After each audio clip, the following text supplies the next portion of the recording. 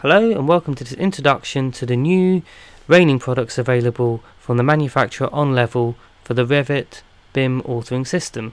So here from within the integrated app you can see I'm searching for the brand here OnLevel. I load up the brand page here and click on one of the products, and as you can see here there's the available metadata and the download options. There are two files available to download, the Fix Fit and the Flex Fit.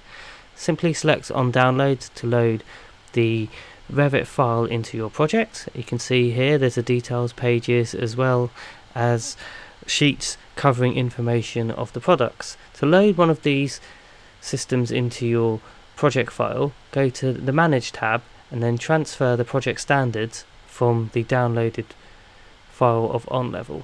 Once this is downloaded into your project file, you can simply draw out a railing here.